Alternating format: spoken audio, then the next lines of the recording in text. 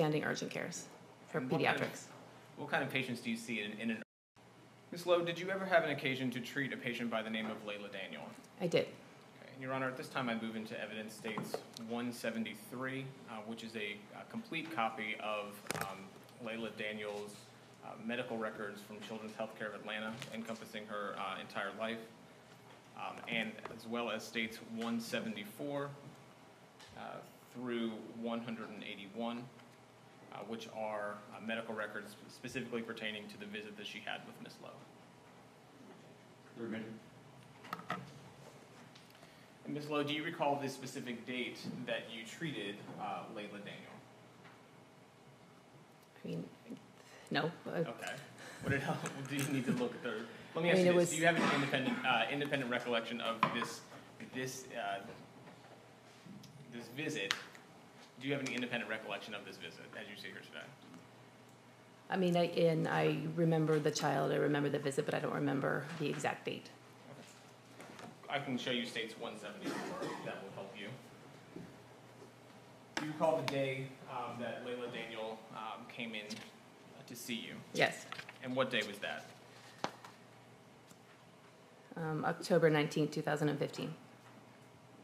And do you know who brought her in? The foster mother. And do you know the foster mother's name? Yeah, it's Jennifer Rosenbaum. And what was the reason why Layla was brought in to see you on October 19th? She came in for a leg injury. Did you receive any sort of history from Ms. Rosenbaum? I did receive history. Do you want? Yes. Okay, what was so that history? she reported that she had been at gymnastics and had fallen and then had been unable to walk after gymnastics, and that she had been at her maternal grandmother's a couple of days before, and the report was that she had fallen in a hole. And then she had perhaps re-injured her leg when she had fallen at gymnastics. But since she had been in gymnastics, she had not been able to walk on that leg. Okay. So just so we can get the timing correct, did she indicate when the fall at her great-grandmother's house was? She had said the fall had been a couple days prior. And then the fall at gymnastics, did that occur the same day as the visit or a different day?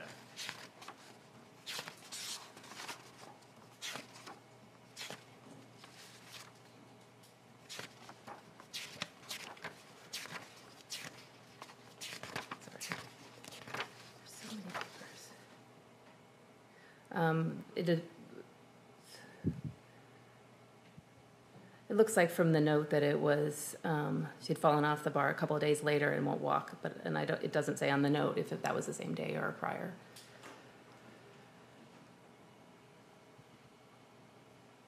Did you do an exam of Layla once she was brought in? I did. So it's an urgent care center, so we do a pretty focused exam following.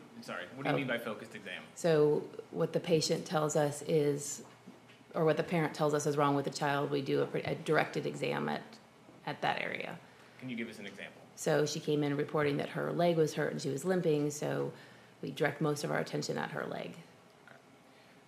And so what kind of exam do you do when a child comes in with that kind of complaint? So we overall look at the child and then palpate the extremity that is involved, watched her walk, and manipulated the leg and then ordered x-rays. Okay. What were your observations for Layla's visit that day? It was a long time ago. So she looked like a 2-year-old that was limping. Okay. So you said you ordered x-rays. Correct. Now, did you have an opportunity to review those x-rays yourself? Yes. Okay.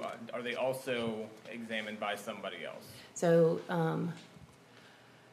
most of the time they're also examined by my attending in the urgent care, and then they're read by a pediatric radiologist at Eggleston. And is that done electronically? It's done electronically. We've heard a little bit about Eggleston. Where is Eggleston? Eggleston's in Decatur. And so a radiologist up there will read them? A radiologist up there will read them. Okay. I want to show you what's been previously admitted into evidence as State's Exhibit 176. Do you recognize States 176? It's behind you. Oh, okay. Yes. And what do you recognize? What do you recognize that to be? So it's an X-ray of her right lower leg, and she has a fracture just below her knee at the top of the tibia, and there's a questionable bowing fracture of the fibula, which is the other lower leg bone. So, none of us are doctors in here. So So if you could kind of tell us, if you wanted to use There. this, there's a laser pointer on there, if it'll help you. So right there's a fracture, and it looks like this top part of the tibia is compressed a little bit, which when you fall quickly into a hole is what would happen. So you thought that the falling into the hole could have contributed to that? So yeah, falling into the hole and then re-injuring it if she's falling off a bar at gymnastics. Let me ask you this. Given the history that was provided to you by Ms. Rosenbaum, did you have any concerns at that time about child abuse?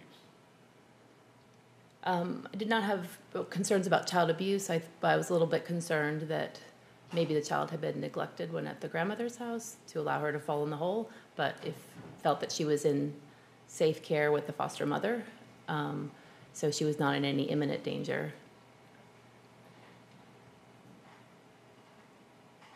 But if I understood you correctly, you thought that it was the sequence of events that made sense as far as this particular injury, correct? Correct.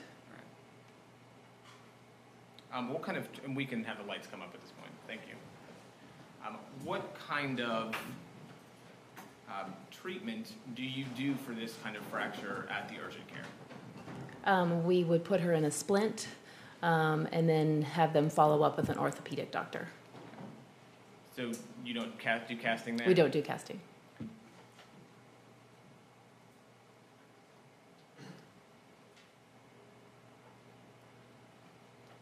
Do you recall if Dr. Eanes actually observed the X-ray in this particular case at the time?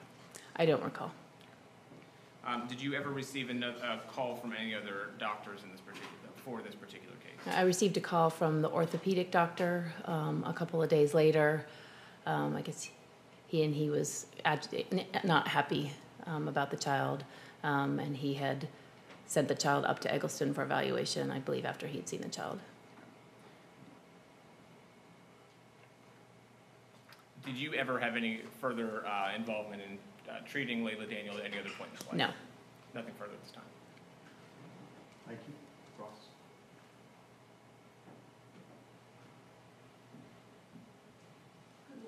Good morning. My name is Corinne Meyer. I have just a few questions for you. If I don't speak up loud enough, please let me know if I'm not clear. You diagnosed Layla otherwise as healthy and well-nourished, correct? I didn't diagnose her as that, but she appeared to be healthy and well-nourished. She appeared to be healthy and well-nourished. Correct. In fact, you noted that. You noted she was well-developed and well-nourished. Correct. And you didn't make any notation with regards to abuse or anything of the sort? No. Thank you. I don't have anything further. Nothing further. All right, thank you, Mandy. Ms. Steps. Any objections to this being excused?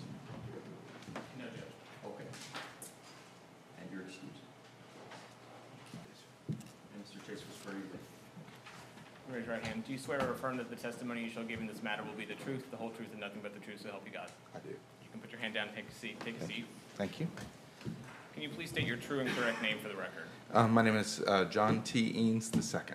Can you spell your last name for us? E-A-N as in November, E-S as in Sierra. Sir, how are you currently employed? I'm employed from the Children's Healthcare of Atlanta as the Medical Director for Utilization Management and Case Management. Okay. And how long have you been in that position? 3 years, sir. Prior to that, where were you working? Prior to that, just prior to that, I was working at the urgent care system for children's at the Hudson Bridge. How long were you at Hudson Bridge? Oh my, at least 3 years, I believe. I'd have to look back at that, I'm sorry. That's okay. Were you working there in 2015? I believe so, yes. Tell us a little bit about your educational background. I'm a medical doctor. I was trained at the Virginia Commonwealth University. in Richmond, Virginia. That was my undergraduate. Then I went through the military and went through the Uniformed Services University of Health Sciences in Bethesda, Maryland. Then did internship at William Beaumont Army Medical Center in El Paso, Texas, and residency at Walter Reed. And how long have you been a pediatrician? Let's see, 96. 96 was when I graduated medical school, completed residency in 99, and I've been a pediatrician since. And how many years were you in the urgent care type setting? I would have to look back because I was doing it part-time for quite a while, so it was at least 6 years, I believe. Did you ever have an opportunity to treat a patient by the name of Layla Daniel? Yes, sir. And do you recall the date that you first treated Layla Daniel? I'd have to look back exactly. This is the record here. Sure, or I can provide you with states 173. It was 173. Yeah, I can provide you with this. yeah. That had the dates that she was actually. You have to forgive me. I didn't recall the exact date. That's okay. This was the consent form. Make sure this was mine that I saw. I apologize. This is her account. Was that the 426 appointment? Hold on. There's a couple accounts. I just want to make sure I'm looking at the right record before I say the exact date. Where is my note? Hold on 1 second. There it is. This would have been, oh, no, that was the second encounter. So that was date 10/19. So this must have been 6/13, I believe. So June 13th, 2015? I believe so. My apologies, I didn't memorize the dates. That's okay. That is correct, 6/13. All right. And where were you working on June 13th? Hudson Bridge, urgent care. And who was Layla brought in by? It was a foster mother, if I remember the name correctly. I've got to look back here and see. Oops, who was the mom? Patricia Lambert, is that correct? And what was the reason why Layla was brought to you on June 13th of 2015? She had been vomiting at the time. Did she give any more information about the history of vomiting from that day or the days leading up?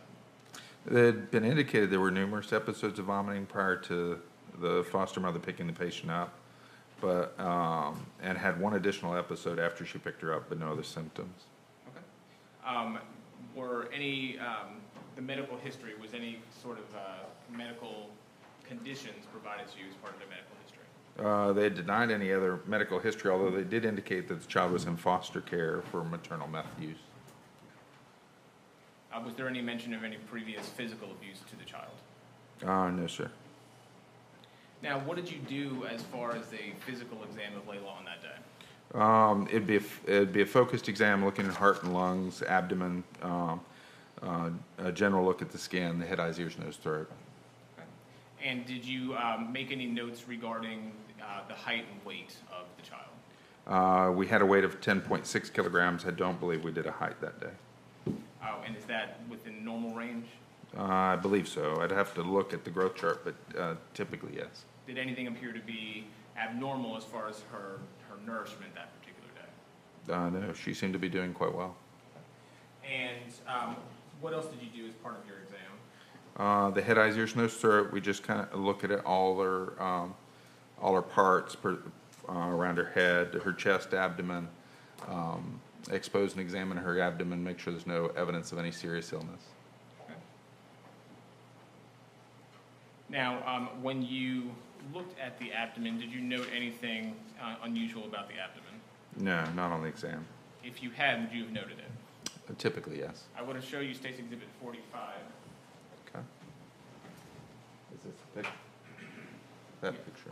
That picture right there. Yes, sir. Use the top picture right there. The area underneath the belly button, did you observe that hypopigmented area when you examined Layla Daniel? No, sir. Had you have observed that, would you have noted it? That's a significant discoloration, so yes. I don't think it caused that. It's simply asking if that is something that he would have, if he had seen, he would have made sure to include in his records. Objections overruled. You can answer. With that discoloration, that would have been commented on, just because it's an unusual type of hypopigmented area.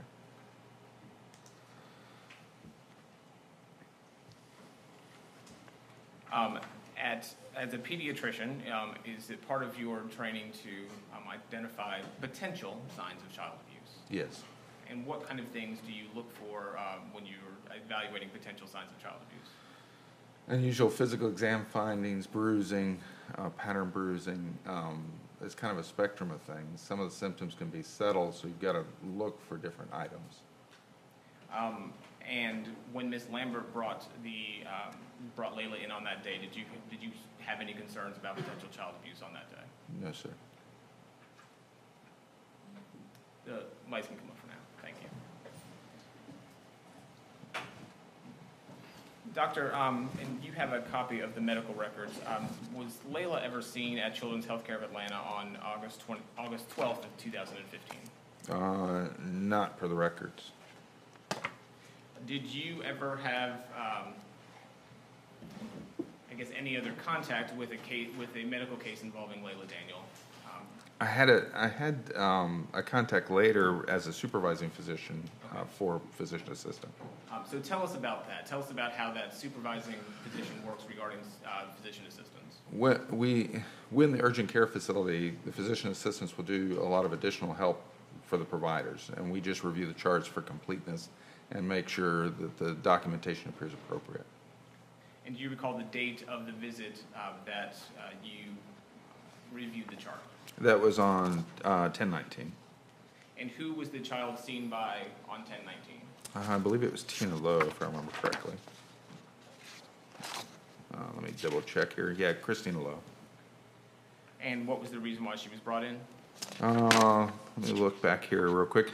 A leg complaint, not weight bearing, and now limping on the leg.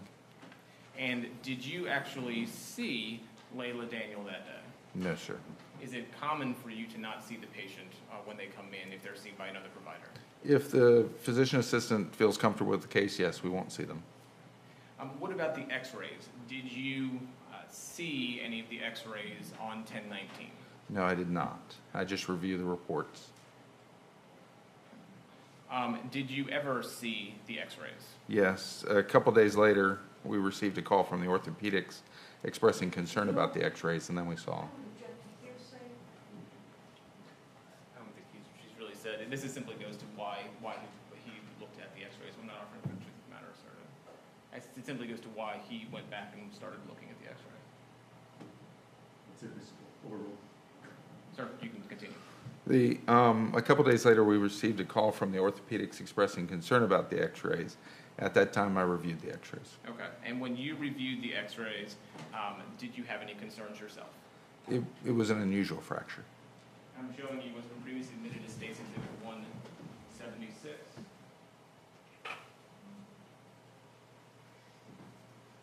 Doing yellow for us, okay.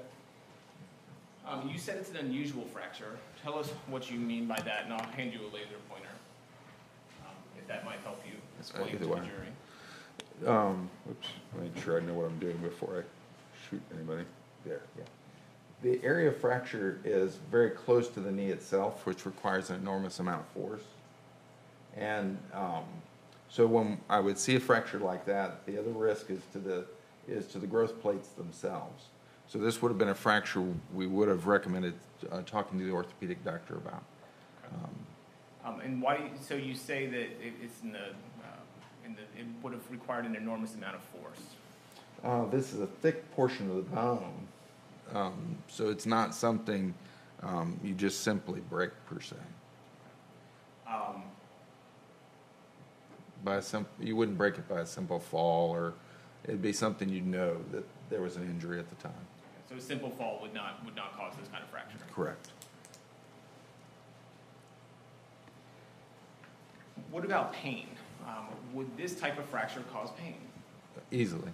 How much pain? A lot. Would it be the type of pain that would be immediately known to the child? Correct. What about those around the child? Easily.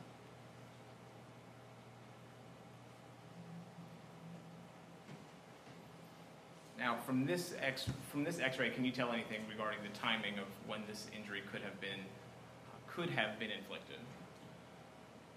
The exact time you wouldn't be able to decipher. However, it's a recent injury. It occurred very shortly. And in layman's terms, could you give us, the range? I would expect within the last day.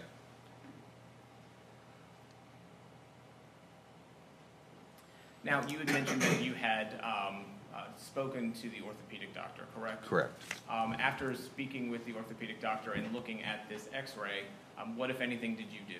Well, there was a couple things. The orthopedic doctor expressed concerns, and we recommended, if he was concerned about the injury, to refer to the ER or try to help. The other thing that occurred in this is I contacted the physician assistant because I was a little concerned about the X-ray report to see if she had additional information not documented in the chart. Okay. And did anything that you learned from her, and you don't tell us what she said, but is there anything that you learned from her that that affected your opinion or caused you any additional concern? She had made some additional comments supporting the case, and I had indicated that these needed to be documented in the chart. Did you call DFACS or law enforcement or anything of that nature? No, sir. I wasn't directly seeing the patient, so we'd made recommendations to the orthopedics if they were concerned, but that's all we did. Okay. Thank you.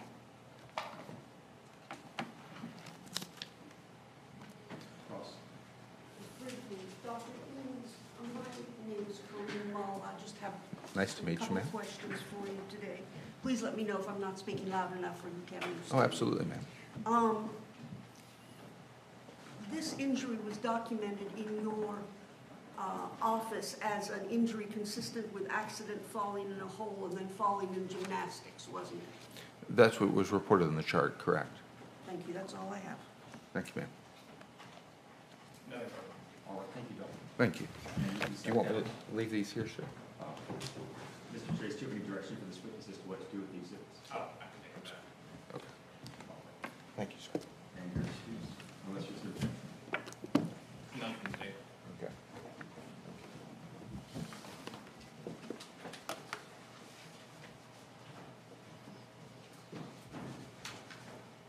Ms. Moulton, did the doctor be excused? Yes, Your Honor. All right.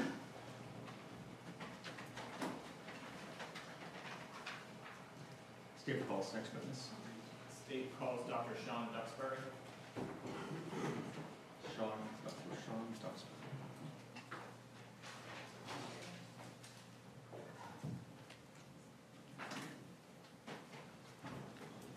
Right, if you're please, sir.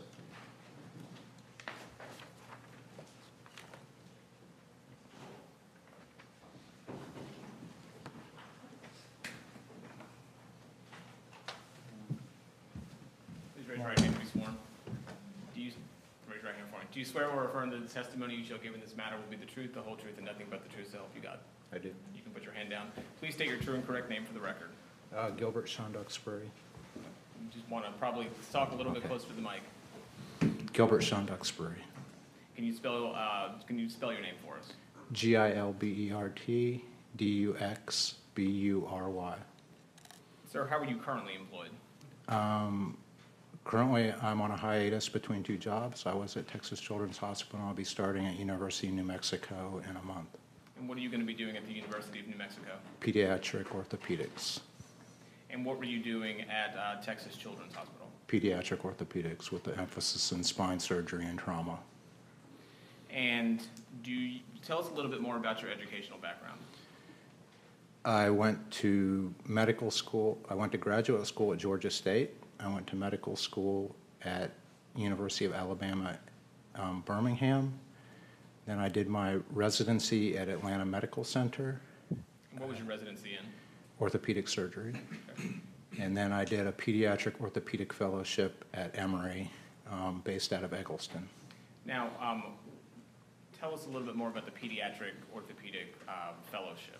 How is that different than just general orthopedics? Dealing with just kids and pediatric orthopedic problems. So dealing, instead of adult fractures, adult orthopedic problems, dealing with pediatric specific only children.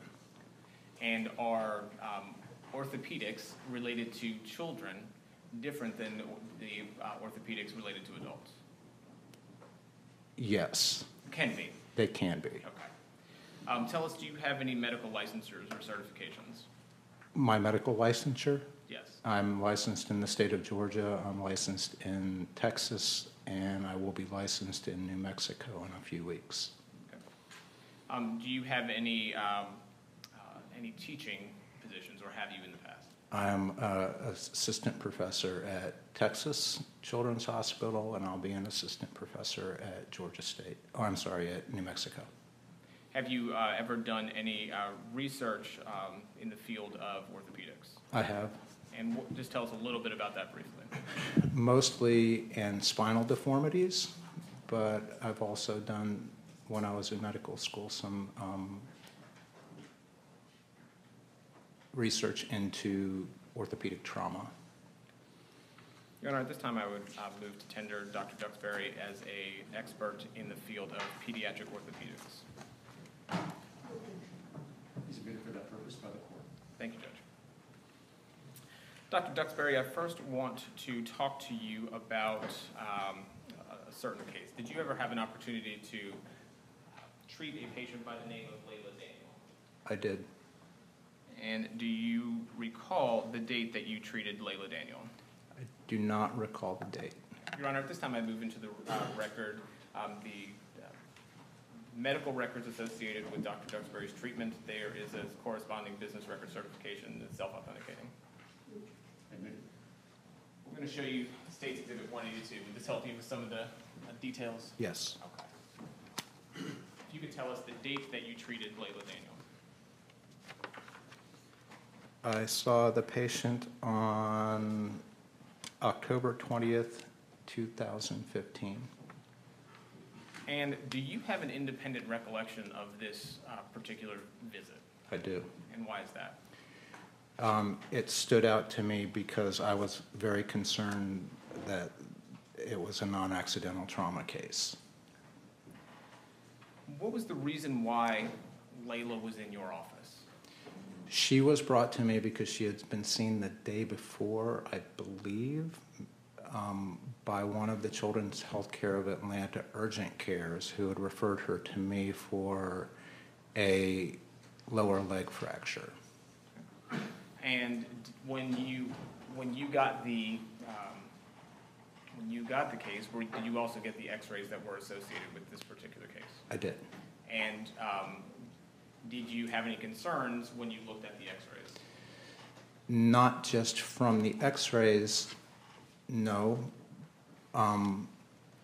Although it was somewhat of an unusual fracture pattern for somebody the patient's age. So it was the fracture pattern. Tell us a little bit more about why that was concerning to you. It was a complete fracture of the proximal tibia, which requires a fair amount of force to generate, usually more force than somebody that's the patient's age can generate. Let's back up and know what this is not working at the moment.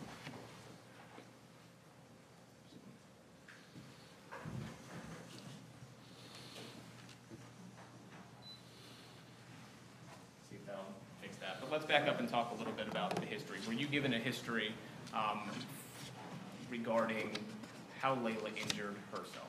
I was. Well, let me ask you this. Who provided that history? It would have been the foster mother. And do you have a name for the foster mother? I don't recall the name. Is it in the records that have been? It is. It is.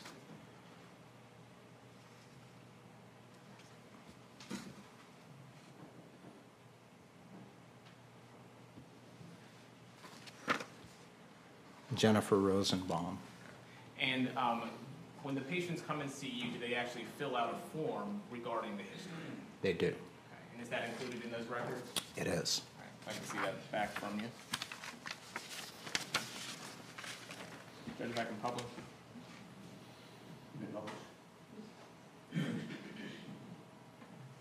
So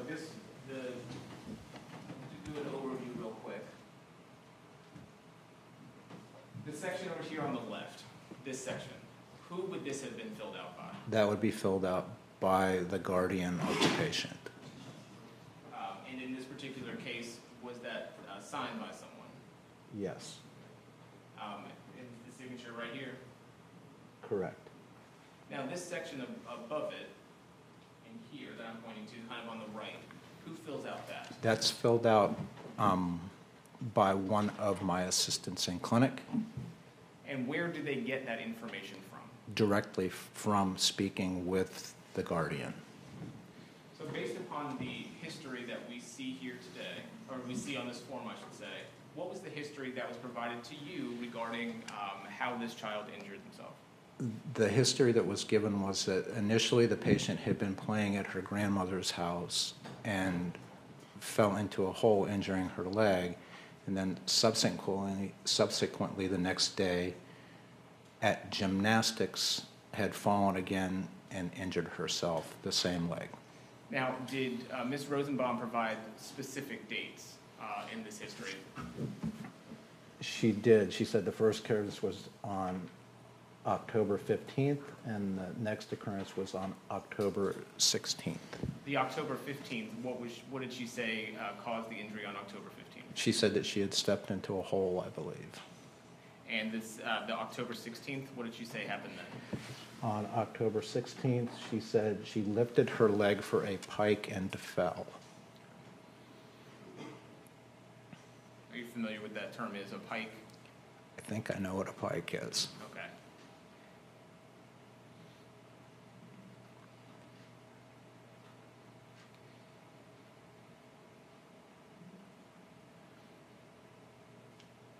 Did she also write anything regarding the child's history? Did she write anything herself regarding the child's history? No. She stated that that the patient was the second of 3 children of 3 pregnancies, that she didn't have any major illnesses, no operations, no medications, no allergies to medications, and she stated that she was adopted. Now, what does it say underneath adopted? History of abuse.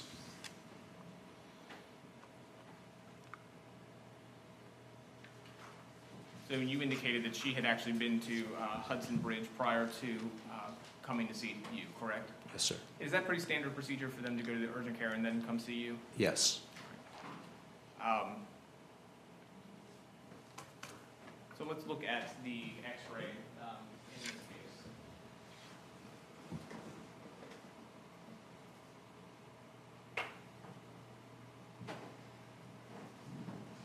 The laser pointer, I think, is still up with you. Right there. What are we looking at, and I guess what caused you concern based upon the history that you received? So this is your knee joint, and it's looking at it from the front of your body. So this is the end of the big bone in your upper leg, and these are your 2 bones in your lower leg. So this is called the proximal tibia, and this is called the distal femur. There is a complete proximal tibial fracture which comes through this part of the bone is called the metaphyseal bone, that comes through the metaphyseal region of the bone. Complete meaning that the fracture goes all the way across the bone, that if you took this bone apart, these 2 bones wouldn't be attached through the fracture at all. And the history that was provided to you, did that seem consistent with the injury that you were observing on x-ray? So, possibly, if she stepped into a very large hole going very fast and fell, but that would make it, but it's unlikely still that she would have that fracture pattern. So if she fell in a large hole at high velocity, it could be possible but unlikely, is that correct? It could be. What about falling off of a bar or a beam in gymnastics? Most likely not, depending on how high the beam was. If the beam was 5 or 6 feet off the ground, perhaps. What if the beam was only a couple feet off the ground? No, Then it would not, this fracture would not be possible. it should not be possible. She shouldn't be able to generate enough force to cause that fracture. And I don't know how much I'm allowed to, if she had had this injury the first day stepping in the hole, there isn't any way that she would have been able to be participating in gymnastics the next day. Now, what about a combination of the two? Hurting the bone perhaps slightly one day and then even more the next day? If she had hurt the bone if she had fractured the bone the first day, she wouldn't have been walking on it after the fracture.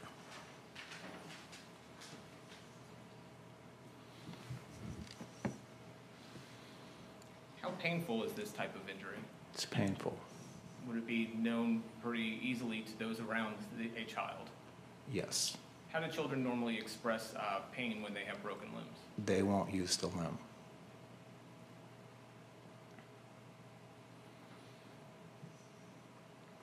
Did you conduct a physical examination of Layla? I did. And what did you note from the physical examination? So she was difficult to examine. She didn't cooperate. She was very fussy. It's difficult to get 2-year-olds to cooperate with a physical exam to start with.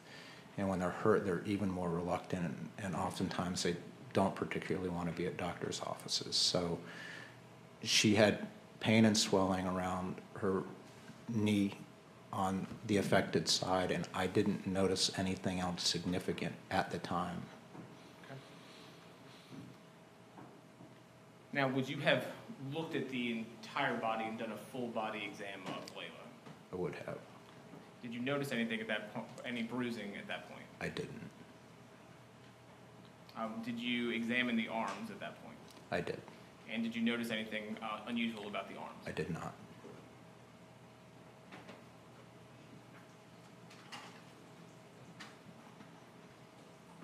Now, did you ever discuss your concerns with any other treatment providers? I did.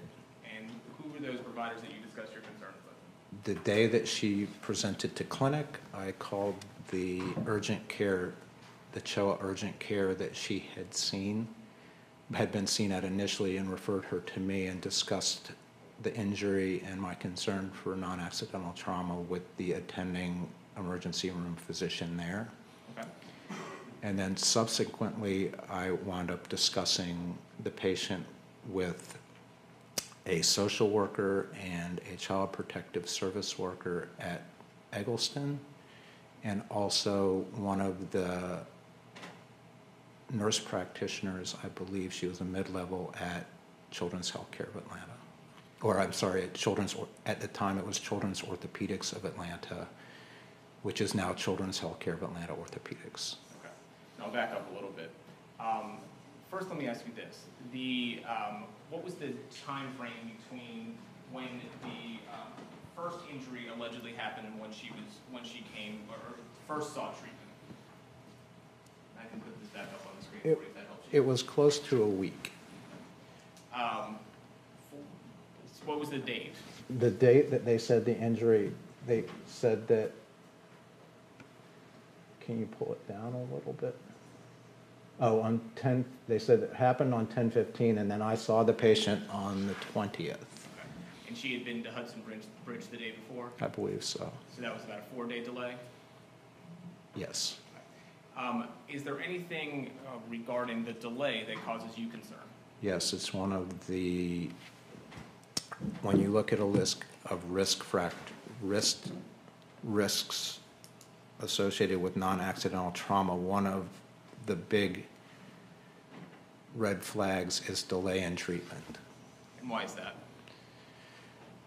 Because if your child has a broken leg or an injury, isn't using the leg, you would expect that you would take them to a provider quickly and not wait to have them see a provider after the injury. Now, the fracture that we saw on the screen, a complete tibia fracture like that, is this a common fracture to see in children? A complete tibia fracture in that region and in somebody her age is not common.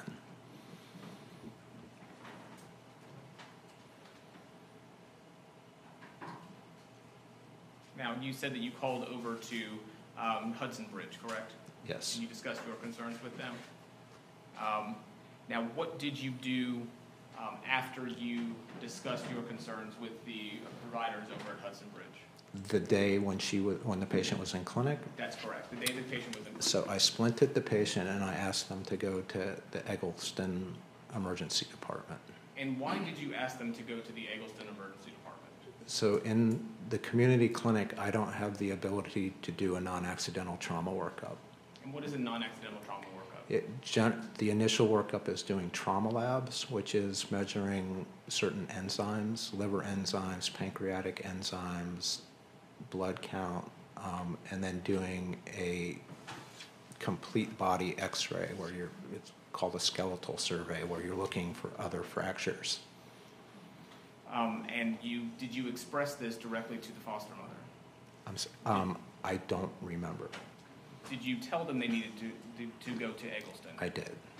And is it saying you don't remember exactly what you said? I don't remember exactly what I said to the family, but I mean, I was explicit that they needed to go to Eggleston that day straight from the clinic. Did you do anything in your medical records to memorialize your visit? Yes, I believe so. Was there a letter that was sent? There was a letter that was sent to Sekar Singh Karen, who was a primary care provider that I had lots of referrals from in my Stockbridge office. Okay. And in that letter, did you write anything regarding your concern? I did. And I'm showing what's on the screen is states 182, the medical record. If you could read the history of present illness. It says, this is a 2-year-old who, per mother's report, initially injured herself on 10/15, almost a week ago, playing in the backyard at her Nana's house, and she fell into a hole. The next day she was at gymnastics practice. She lifted up her leg for a pike and fell, apparently re-injuring the leg, at which point, according to the mom, she stopped bearing weight on the extremity. They then waited until 10/19, so over the weekend, to take her in for evaluation. She was taken to the Children's Urgent Care last night where x-rays showed a proximal tibia fracture. She was placed into a splint and sent here for follow-up.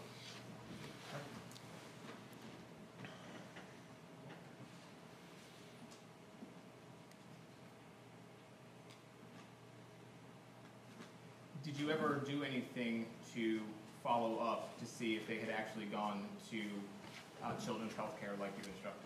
I did. So I had a very close working relationship with the residents at Emory, which are the initial contacts for orthopedics at Eggleston. I called the resident who was on call and let them know that the patient should be coming. I also called the ER and let them know that they should be coming. To your knowledge, did Ms. Rosenbaum ever take Layla Daniel to Eggleston? She did not.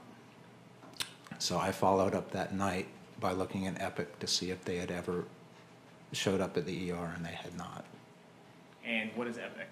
Epic is a electronic medical record that Children's Healthcare of Atlanta uses. It's accessible from anywhere, so you can look, and any visit in there would be documented. Do you recall if Ms. Rosenbaum ever said anything acknowledging the need to go to Eggleston? She did. She said she would go. Did she say when she would go? She said she would go that afternoon. I asked her to leave immediately and go to the emergency department, and she acknowledged that she would go, that they were on their way. So later that night when you called, they had not gone? I checked in Epic and they had not gone, and I called my resident and confirmed that they had not showed up and that they were not waiting to be seen. Sometimes you can wait to be seen for a long time out in the waiting room, and they weren't there. Did you do anything else to follow up? I did. The next day I called up to Eggleston and called the ED, which put me in contact with one of the social workers who was there then said that they had CPS in-house, and talked to them about the case. And what is CPS? Child Protective Services. So the information you received at Child Protective Services was involved? So it was at that point that I got a clearer understanding that there was already an open defects case on this patient. And that they were following her. So your understanding was that DFACS was following this child? Yes. After that, did that do anything to allay the concerns that you had? I don't remember, but apparently not, because I still made other phone calls. Okay, and tell us about that. So after that, I could see in Epic that the patient was seeing another provider from a different group. And I called that provider and relayed my concerns to them about the patient. After that point, did you have any further treatment and involvement in the treatment of Layla Daniel? I did not.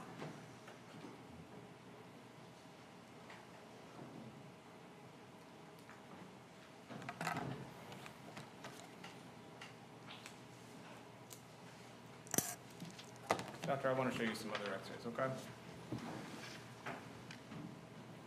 I want to show you what's been previously admitted as State Exhibit 130. Just for the record, this is the x-ray from Layla Daniel that was taken on November 17th of 2015. What are we looking at here? So that is a view of part of the humerus, the large bone in the upper arm, and then both the bones in the forearm and a partial view or a complete view of her wrist and part of her hand. And you did not actually treat Layla on November 17th, correct? I did not. I splinted the leg. Back in October, correct? Right, and asked them to follow up at Eggleston. Yep. But looking at this particular X-ray, just as an expert in this field, what do you see? What do you see when looking at this X-ray? There's a transverse, non-displaced fracture of her ulna. So in English, what does that mean? That means that she has a break in her ulna that isn't moved out of place. The bone is still lined up where it should be. It's in the middle of the bone, and there's also a fair amount of healing around the fracture. Okay. Let's talk first about the mechanism. Can you tell anything regarding the mechanism of how a break like this occurs? It's called a nightstick fracture. Why is it called a nightstick fracture? It's called a nightstick fracture from back when law enforcement used to carry nightsticks. And it's the natural response of somebody being attacked to put their arm up like this. And if you put your arm up like that and get hit by a nightstick, you could get a fracture of the ulna. So it actually has a pseudonym that goes along with what was that common from the mechanism. What other types of things could cause this type of fracture? Getting hit, a blunt force trauma to the side of the arm that the ulna's on. That's about the only thing that can cause that fracture. Now, you mentioned there's some healing here. How can you tell that there is healing here? So all of that fluffy, cotton ball looking. If you need to, you can get up and with the pointer, and we have the old school pointer too, if that's better.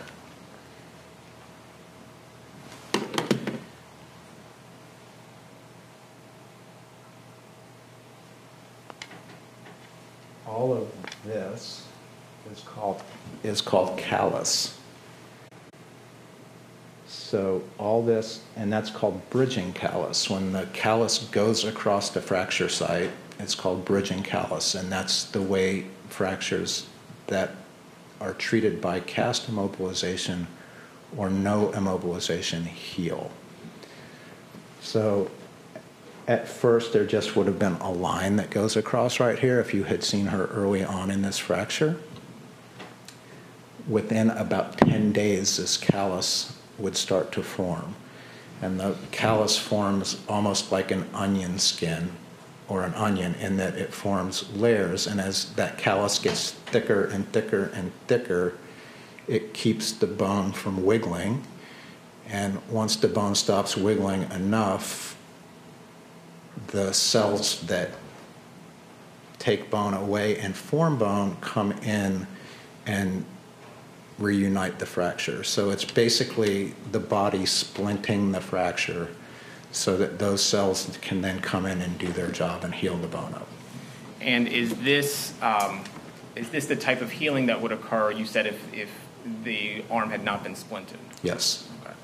Even if it's the kind of healing that would have occurred if the arm had been splinted.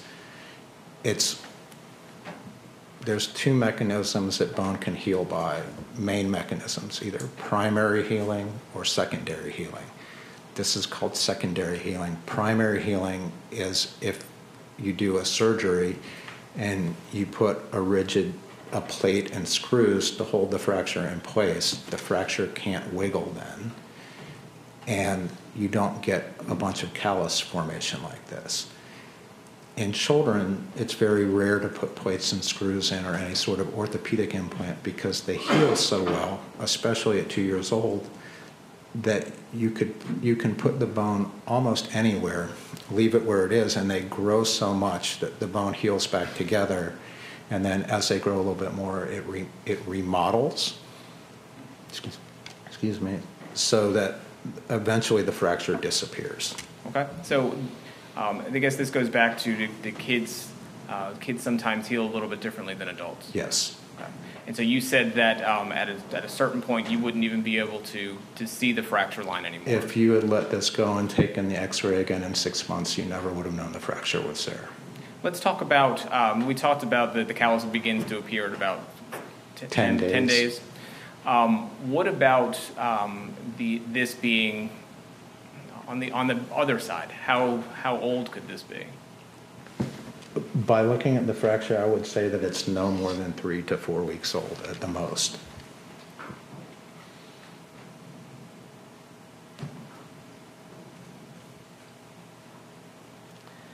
Are you familiar with the term non-union fracture? I am. And what is a non-union fracture? A non-union is when the two ends of the bone do not heal back together. And is that what we are looking at here? No, that's normal healing in a pediatric fracture. Is there any evidence whatsoever from looking at that photograph or from that x-ray that there is any sort of non-union appearing here? No, that's perfectly normal looking for that fracture.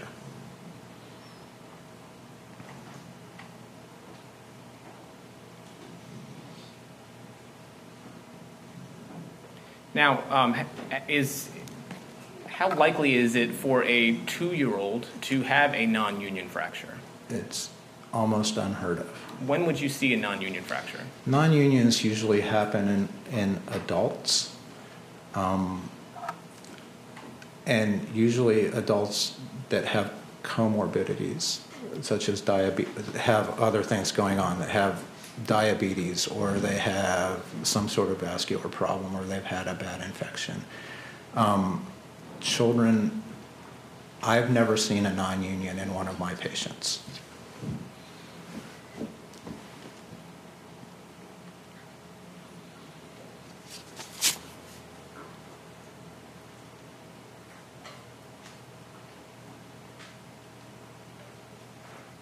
I'm moving into evidence states 183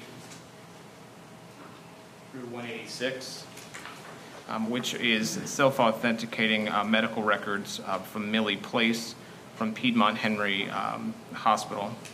The business record certification is attached. Amen.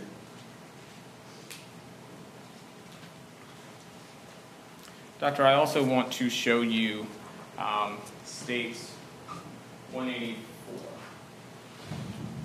What are we looking at in states 184? That's an x-ray of a pediatric patient's elbow. It would technically be called an oblique view because it's looking at an angle, which shows a healing fracture at the end of the humerus, right there. How can you tell that that's a healing fracture from what you're pointing at? This is called periosteal reaction. Everybody's bone is surrounded by a tissue called periosteum. In children, the periosteum is very thick and robust because their bone is growing so much and changing so much. As we get older, it gets very thin. But in somebody this patient's age, the periosteum will be very thick. And when you have a fracture, you get, even if you can't see the fracture initially on an x-ray, which would be called an occult fracture, which happens a lot around elbows. If you come back and take an x-ray at 2 or 3 weeks, you'll see this periosteal reaction forming, tracking up, and then as the fracture heals, that will go away within 3 or 4 months. I'm just going to also show states 185 and 186. Is there anything different that we can see in this particular x-ray? There's still periosteal reaction there. There appears to be a fracture over on the lateral condyle of the bone over here. This is the lateral condyle. So look, there's a lucency through there, but you can still see this periosteal reaction coming up. In stage 186. There's really no visible fracture healing on this. There might be a very, very, very mild periosteal reaction right there. And so, from what you can see, about how old would this injury have been from what you can see on x-ray? And I can move it back to the first. Yeah. I can move back to 184. This would probably be about between 2 to 3 weeks old.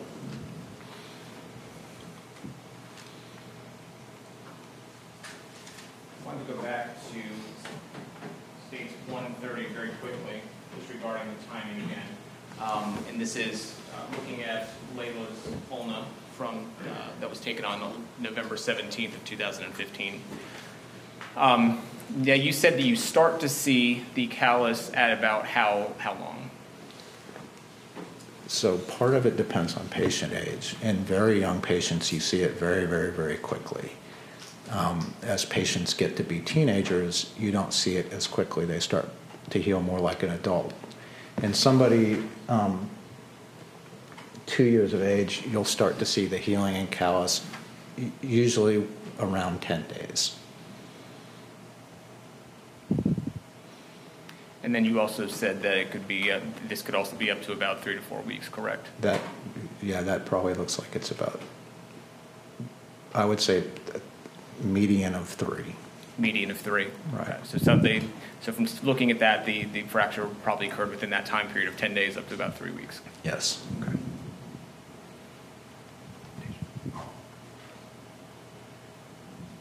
Thank you, doctor.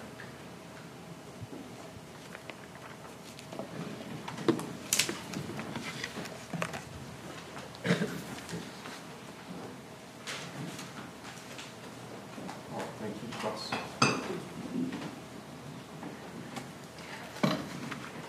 Dr. Duxbury, good morning. Good morning. My name is Corinne Mall. I just have a few questions for you. Yes, ma'am. If you can't understand what I'm saying, I'm not speaking loud enough, please let me know. Dr. Duxbury, you saw her on the 20th, correct? Yes, ma'am. And you saw her for the purpose of putting a cast on her, correct?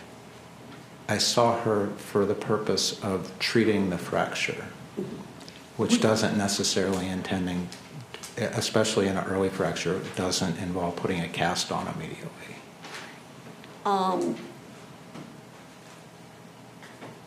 But you did not treat it, did you?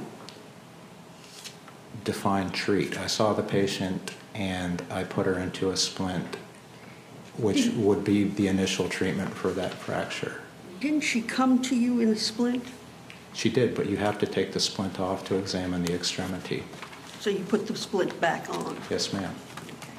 And then you told her to go to Eggleston. Yes, Showa. ma'am. She had just come from Showa Urgent Care, and you were sending her back to Showa Eggleston, correct? Yes. Now, I just want to talk a little bit about your medical records that we had looked at. This letter to Dr. Sankaran just says that you are concerned about the history of this child, correct? No, ma'am. It says I'm concerned for non-accidental trauma in this case. Okay, and where do you say that? Can you put the record up? So go down to the bottom. Keep going down. There should be another page.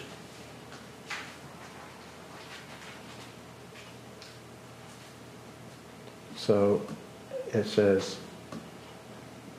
I'm a little concerned about the history of this child and the amount of time it took for the urgent care to be worked up, so I'm having her go to Edleston where she can be evaluated by social work. Meaning that I'm concerned about the history of this fracture, why it took so long for the patient to receive care for it, why the story changed and didn't seem to be inconsistent. There was a lot of red flags with this patient for non-accidental trauma. Did you say non-accidental trauma anywhere in the letter?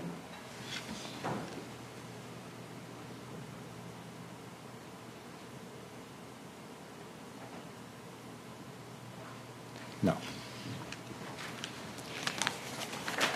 In fact, Dr. Duxbury, when you talk about inconsistencies, what inconsistencies are you talking about? So major red flags for non-accidental trauma: delay in care, changing story. How did the story change? So the time frame kept changing while I talked to her. The mechanism where you're saying, well, first she injured herself by falling into a hole, and then the next day she injured herself at practice, that's not consistent with something that would happen. Okay. But her story did not change. She came to you and said that the child had fallen into a hole, and she told you the child had then had a second occurrence and fell into as a result of gymnastics. Okay, fair enough. And it's true also that she told you she was the foster mother. She said that she was the foster mother. She never mentioned that the patient was in defects care. But she never told, well, by definition, if she's in foster mother, she's in defects care. I don't know whether that's true or not. Okay, well, isn't it true that she did not say anything to you about being adopted, the child being adopted? It says on the intake form that she's adopted. She wrote that. She did not write adopted. She did write foster mother, didn't she? She wrote adopted right there underneath reason, adopted, history of abuse. Are you trying to say that Piedmont Henry is written by the same person as wrote adopted? Yes. So she would have written, you're telling this jury that she would have written foster mother on the right-hand side and adopted on the left-hand side. Everything on the left-hand side of the form was filled out by the guardian. You don't know that to be the case. That's what it was planned, but in fact, somebody else wrote adopted on there, not the same person that wrote Piedmont Henry. And all of these were, this is not the same handwriting. Okay. I can't confirm that.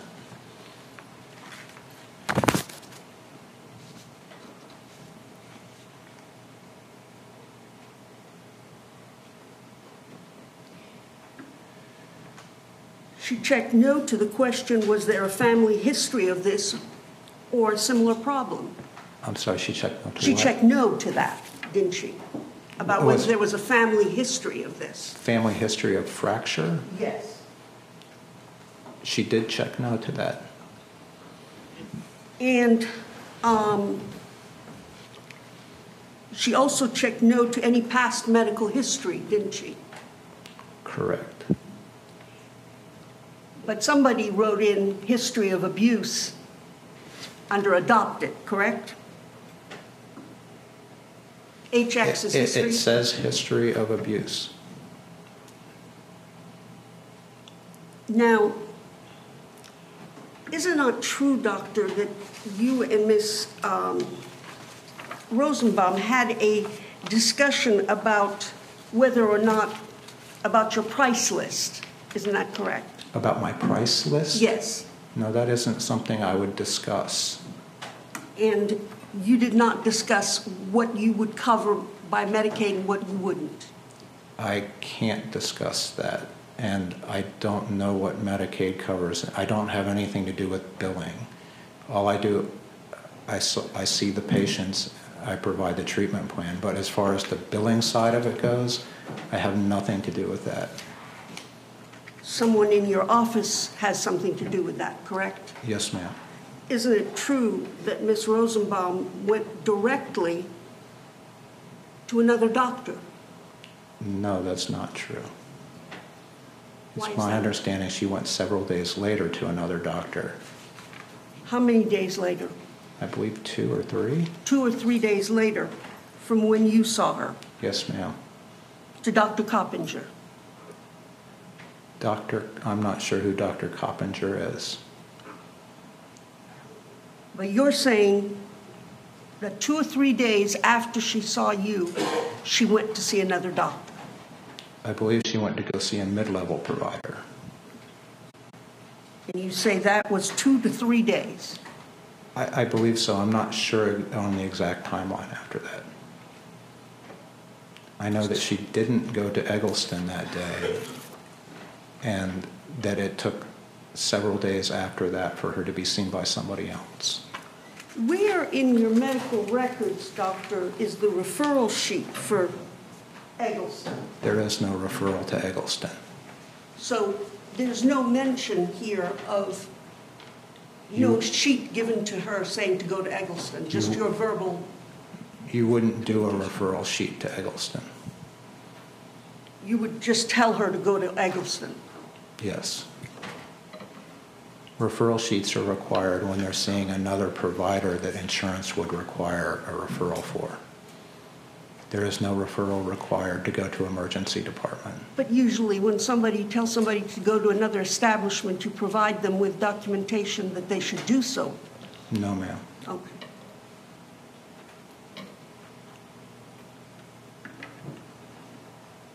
We would have provided her with the address of Eggleston, and we would have alerted them to let them know that she was coming. And where is that reflected in your notes? It's not. Thank you. That's all I have. Thank you. Doctor, is the letter that we saw that's in the medical records part of the medical record? Yeah, I'm sorry, yes, That letter's part of the medical it record? is. Right, and what's the date on that document? 10/20/2015. Okay. And in that document, do you actually mention the need for her to go to Eggleston? Yes. So this is not something you're making up today, correct? No. And why would you send someone to Eggleston versus back to, say, Hudson Bridge? So, although they both are called Children's Healthcare of Atlanta, they're very different entities.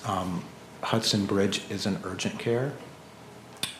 It's a portal. It's somewhere to see minor injuries and treatment. Eggleston is the only level 1 pediatric trauma center in the state of Georgia. So if you're concerned, they are a tertiary care facility where all of the needed resources are in one place to do a proper workup. You have emergency medicine doctors, pediatricians, orthopedists, access to imaging, access to labs at that time, social work and child protective services, all underneath the same roof. Are you familiar with the Stephanie V. Blank Center for Safe and Healthy Children? I'm sorry? Are you familiar with the Stephanie V. Blank Center for Safe and Healthy Children, the child protecting team? At Eggleston? Yes. I've dealt with them, yes. Okay. And are they also are they also contained at the Eggleston campus? There is, to my understanding, in-house Child Protective Services. The fact that there was a further delay between your visit and when she went to go see Mr. Coppinger, does that cause you any more concern? Yes. And why is that? So another red flag for non-accidental trauma is provider shopping. And what do you mean by that term? Seeing multiple providers. And why is that concerning? Well, you have to question why, if it's a straightforward injury, why are they, it's not like they're going for a second opinion. They're seeing multiple providers for the same problem. Did Ms. Rosenbaum seem confused at all when you told her she needed to go to Eggleston? No. Did it appear to you that she didn't understand your directions when you told her to go to Eggleston? No, she acknowledged that she needed to go to Eggleston. Nothing further. Anything in the letter to Dr. Sankaran that reflects you gave a copy of that letter to Jennifer Rosenbaum? I'm sorry, I don't understand the question. Anything in the letter to Dr. Sankaran that reflects that you gave a copy of that letter to Jennifer Rosenbaum? In order for her to get a copy of a medical record, she would have to request it through the medical records department. That's the law. But you did not give her a copy of the letter? I don't know if she asked for a copy of the letter. In fact, isn't it true that sometimes people don't have the best of bedside manners? Isn't that correct? Yes, that is correct. And isn't it true that people go to other places? That's true. And isn't it true that sometimes one doctor doesn't cover certain procedures or include certain treatment in their Medicare coverage? There was no treatment that wasn't covered. I took as far as I know, every insurance that is available in the state of Georgia, including Medicare and Medicaid, whereas I believe the provider she went to afterwards does not see Medicaid and Medicare patients. But you don't know that, do you? Excuse me? You don't know that to be the case. As far as I know, Children's Orthopedics of Atlanta did not take Medicare. That the only two Medicare or Medicaid providers in the state for pediatric orthopedics were Emory and Pediatric Orthopedic Associates. So you don't know much about billing in your office, but you do know about the billing in somebody else's office. I know what insurance they took. Isn't it true, doctor, that 2 to 3 days is sometimes the time it takes to get an appointment? For an urgent care, probably not. But for an orthopedist? No, we would regularly see people the next day. But other providers might have full appointment schedules, correct? They might. And they might take 2 or 3 days to get in to see. Perhaps. Thank you. Nothing further. All right, thank you, doctor. You can step down. Thank you. And any objection to this witness being excused? Not in the state. If I may confirm.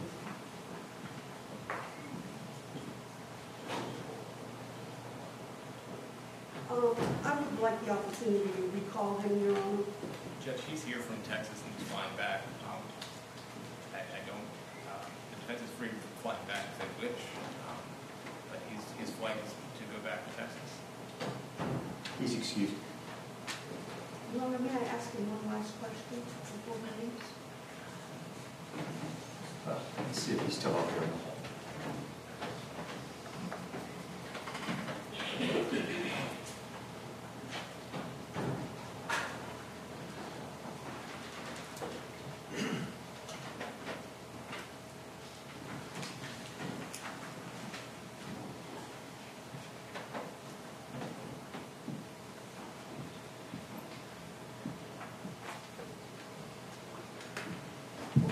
Doctor, still on the road. Doctor, I'm going to show you what I've marked as Defendant's Exhibit 121. If you would tell me what that is.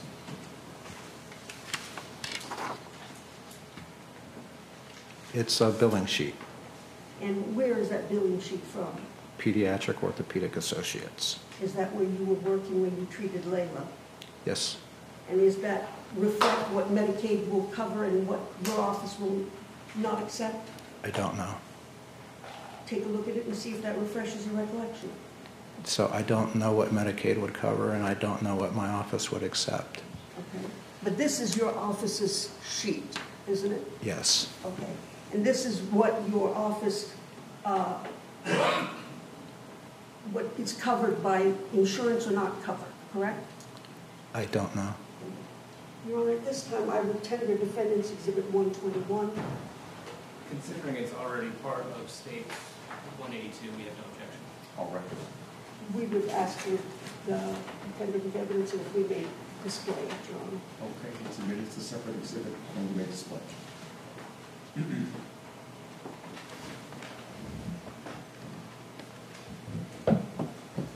What does that document say, Doctor, with regards to your office policy? You want me to read it? Yes. The following supplies are not covered by the above insurance companies. When distributed through this office, you can purchase any of these items listed below from our office, for which payment is due up front, or the physician can write a prescription, and we will gladly give you a list of supplies who can bill these insurance directly for purchase. And is Medicaid one of the recipients of the insurances above? Yes, it says Medicaid, Peach Care, Amerigroup, Peach State, and WellCare, which are all Medicaid. Thank you, Doctor. I have nothing further. Anything else? Just very briefly. Doctor, just very briefly. Oh, I'm sorry. No, you're fine. Did you even have any, do you recall any conversation with Ms. Rosenbaum whatsoever about any concerns paying for any of these? No, and I'm not sure where this questioning is getting at, because there's nothing on that list that would have been needed to treat her fracture. Nothing further. Anything else? Nothing further. Okay.